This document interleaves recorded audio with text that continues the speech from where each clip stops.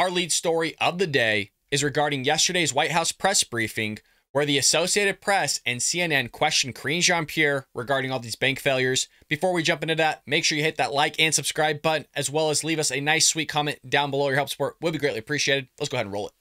Karine? Thank you. Two questions on banking. So the Treasury Secretary was on the Hill this morning testifying that the system remains sound and people can be confident about their deposits. When the president addressed the situation on Monday, he said that he was going to ask Congress and the banking regulators to strengthen the rules for banks to make sure that this type of failure is less likely to happen in the future. At this point, can you be a little more specific in terms of precisely what the president is looking for from Congress and the banking regulators on this issue? So to answer the first question, I guess, we have seen bipartisan support on a piece of legislation, Warner-Porter bill, and so we appreciate those folks putting their ideas together and putting that on the table. So we're going to work closely at that bill and other regulatory changes as well. As you all know, the Obama-Biden administration put in place tough requirements after the 2008 financial crisis to make sure that this sort of crisis would not happen again. But unfortunately, in the last administration in 2018, some of those rolled back some of those regulations that would have been incredibly important as we move forward.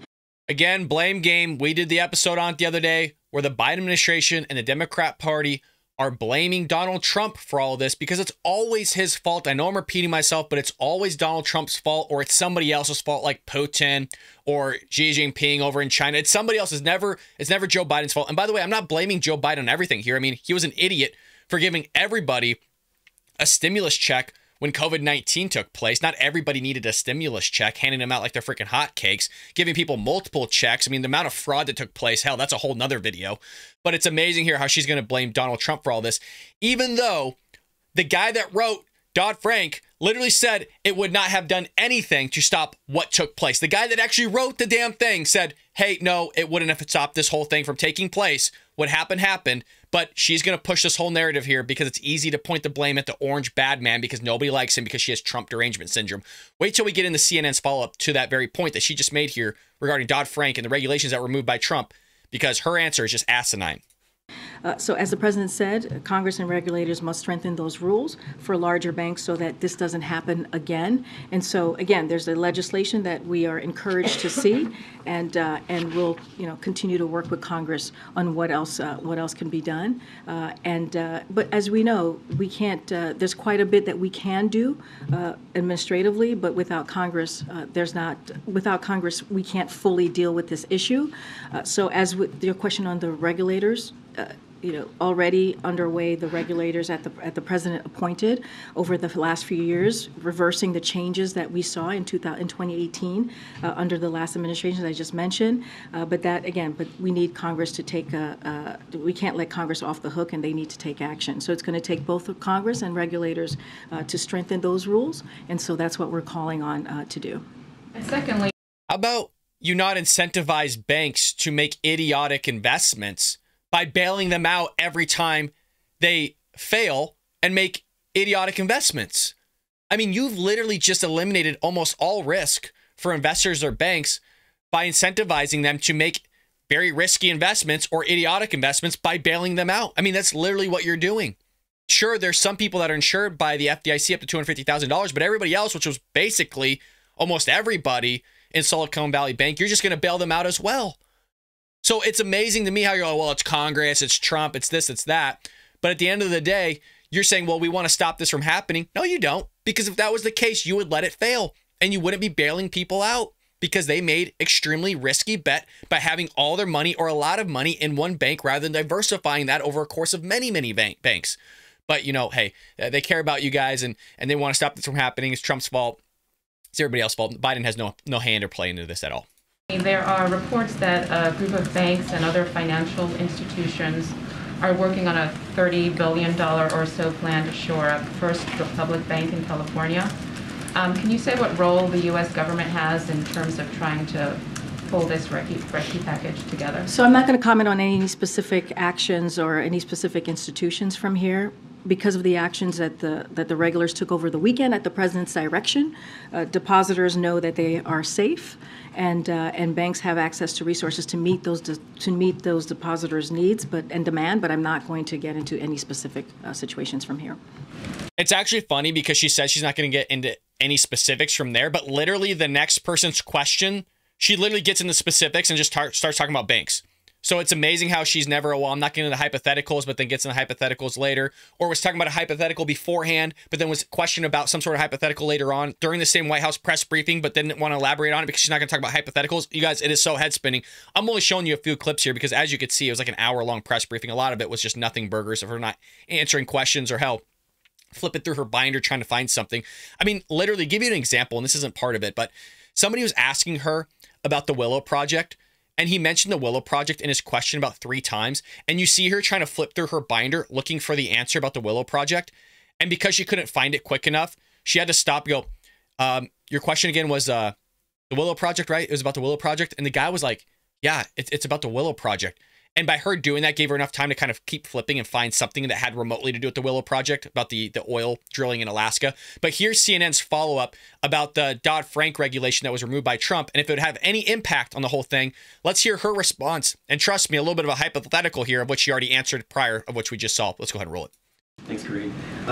You referenced the Dodd-Frank rules just a few moments ago. Do you believe that Silicon Valley, excuse me, do you believe that Silicon Valley's bank's failure could have been averted had those Dodd-Frank rules not been rolled back during the previous administration? So right now, and the president said this in his remarks on Monday, that we got to get a full accounting of what happened. We need to know exactly what happened, so we know who to hold accountable here. Folks, did you just follow that whole thing that we just did of her just blaming the Trump administration in the first clip that we just watched?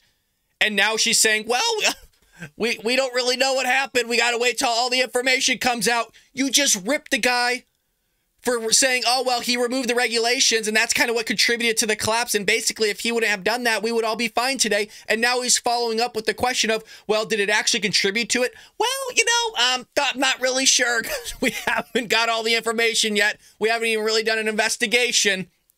You guys, you can't make this up. It's so great. We got a bunch of idiots running everything from our banks to our government. Just a bunch of idiots. Right now, his economic team, the president's economic team, is focused on stabilizing the financial system and protecting depositors, not investors. We've been very clear about this. But again, it is not 2008. The banking system is far more resilient on a better foundation, thanks to the tough requirements that. You guys, I know I keep pausing it, but it's so crazy. There's so much content in like this first minute.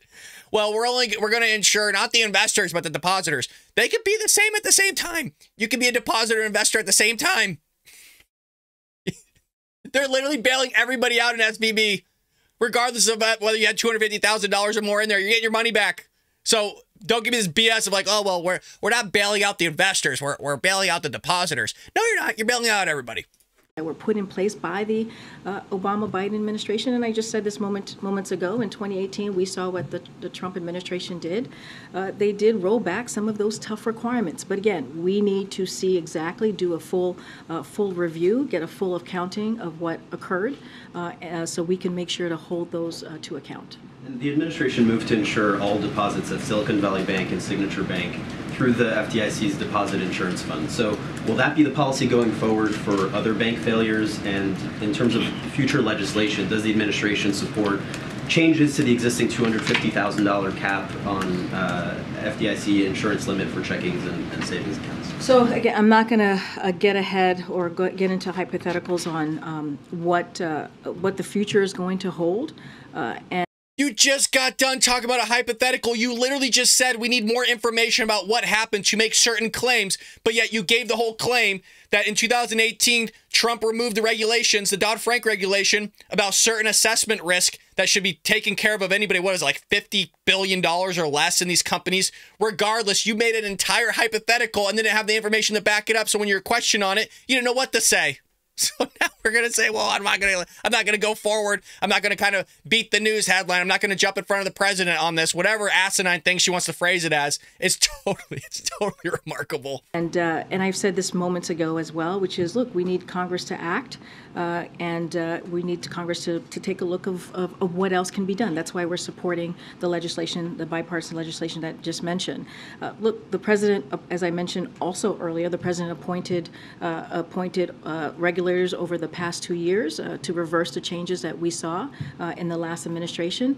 But again, Congress needs to act. As far as the $250,000 deposit insurance limit, we have more to say on the specific regulatory changes in the next few days. I'm not going to get ahead of what the regulators are going to decide moving forward. But that's something that you guys are looking at. I'm just not going to get into specifics or get ahead of what they're currently looking at or what they're going to be announcing.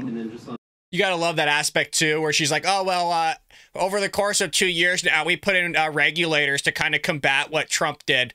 Yeah, that did a lot of good, huh? That did real good with Signature Bank, Silicon Valley Bank, Credit Suisse. I mean, it just has been working phenomenal right now. I mean, everything's just looking uppity. So she keeps going to, like, Trump and Congress. Well, they need to do something. How about you not bail out the bank? How about that to send a message real quick? They are so bad. It's so funny. They have a camel standing in front of them, and they keep looking at all these gnats, very biblical reference, where it's like, yes, all you need to do is build a border wall and just put in Trump's policies and everything's going to figure itself out, and have a PR movement of like, hey, stop coming illegally. In the same way, you have a camel standing there right in front of you. Don't bail out the bank.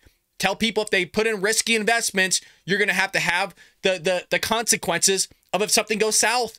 That's life. That's the privatized sector, like we saw yesterday with Mr. Wonderful from Shark Tank talking about all this. But they have to make everything so difficult when it's not difficult. They're asinine. They're a bunch of idiots. But I know we repeat ourselves. We kick our can down the road here of dealing with the Biden administration. But we got 2 years of this nonsense still. Still 2 years. I know. Some of you are like baffled going, holy crap, I didn't realize that it was going to take that long, or we had that long left. I hope you enjoyed that clip from the Bald Brad Show. If you did, make sure to hit that subscribe button so you can stay up to date on all our future content.